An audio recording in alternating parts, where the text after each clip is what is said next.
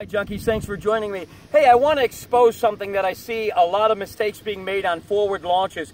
You know, on a day with almost no wind like we have today, we come out here and it's almost dead. In fact, this guy's cutting the grass here and smoke off the exhaust and off the dust that they're kicking up from their cutting decks is just almost kind of floating in the air.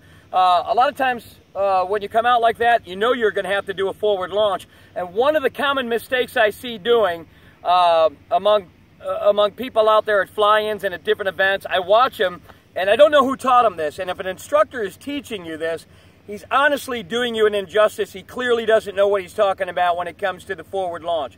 You'll see a guy walk all the way into the back of the wing, about 8 foot in. Now, I've got this guy tied in for a forward launch here, and normally I see these guys and even instructors teaching their students to walk all the way back in there and you just get a running start and then hit it as hard as you can. Well, when that happens, what happens is the nose contracts and it becomes smaller and even sometimes collapses slightly. It gets above your head, but it has all this drag time, all this dead time where the air is not inflating and going into the open cells and inflating the wing.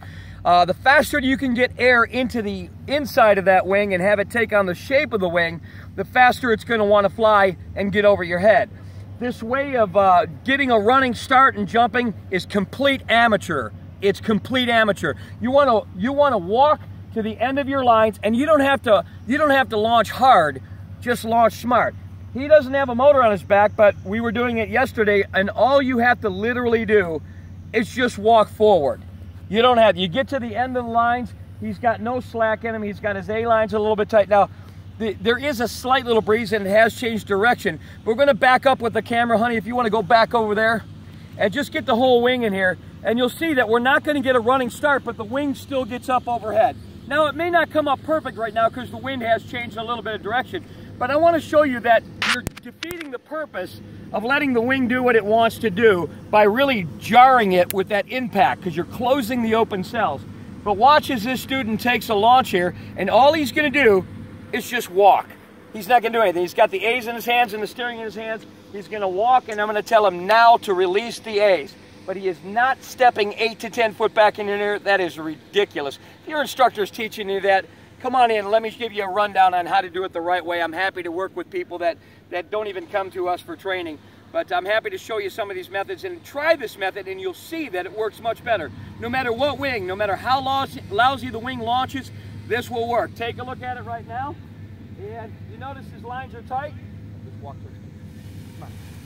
Walk. Let it go and rock. That's it. That's it.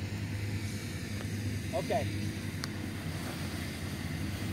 Well, as you can see, the wing eventually had to come down, but you see how fast that wing comes up. He didn't run back in, he didn't jar it, and that way all the cells from the pressure of moving forward remained open. Air inflates into there faster. Now, we did have the wind kind of change the direction a little bit and kind of shifting around here, but you can see from that side view how fast it came up. Try this method at home. If your instructor's teaching you that method of running back into there, you need to knock that off. Try it my way. You're going to see that it's going to have much faster, much easier results, and the wing will inflate more evenly.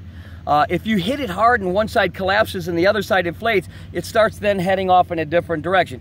Even with the wind changing direction out here, we were still able to get that wing up above our head extremely quick because there's no collapsing, there's no banging, there's no impact when you reach the end of the lines. So try this method. Let me know how it works. Thanks for joining me.